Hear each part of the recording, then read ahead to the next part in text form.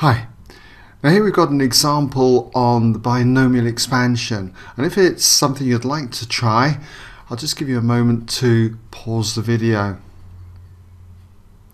Okay, so welcome back if you did have a go. Let's see how we would do something like this. We've got to find the first three terms in ascending powers of x in the binomial expansion of 2 minus 5x all to the power 6, and we've got to give each term in its simplest form. Now, because we've got a positive integer power here, 6, we can use this particular form of the binomial expansion. If you've got a plus b all to the power n, where n is a positive integer, then it's given by nc0, a to the power n, b to the power 0, plus nc1, a to the power n minus 1, b to the power 1, and so on. And you should be familiar with this. I've done several tutorials which you can see on my website, ExamSolutions.net.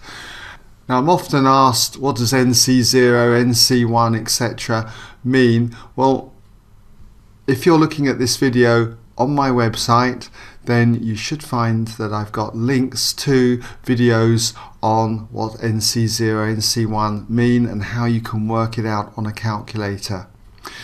Okay, so let's just get cracking with this. We've got 2 minus 5x all to the power 6. So if we just write that down here, 2 minus 5x all to the power 6.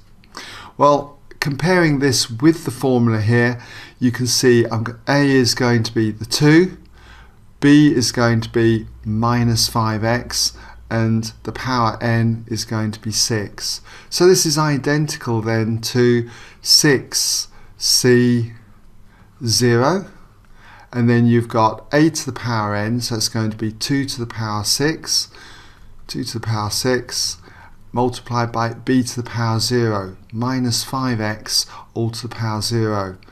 Do put your b part certainly in brackets because it's negative, okay? And then we get the next term, the second term, that's going to be nc1, 6c1 for us, 6c1, a to the power n minus 1, so we reduce the power on a by 1, so it is now 2 to the power 5, and on the b term, minus 5x, we start to increase the power. From 0, we go up to 1. Notice all the time these two powers always add up to n. 6 and 0 add up to our n value of 6. 5 and 1 add up to the 6. This is always a good check when you're doing questions like this. And the final term would be 6c2, 2 to the power 4, and then minus 5x to the power 2. And you can see 4 and 2 make 6 again. Don't forget with questions like this to put plus and so on if you've not reached the end, even though it asks us to find the first three terms. So it's just a question of working these terms out. Well, minus 5x to the power 0 is 1. 6c0, if you did it on your calculator, although you should know these ones off by heart, is just 1. So it's just 2 to the power 6, which is 64.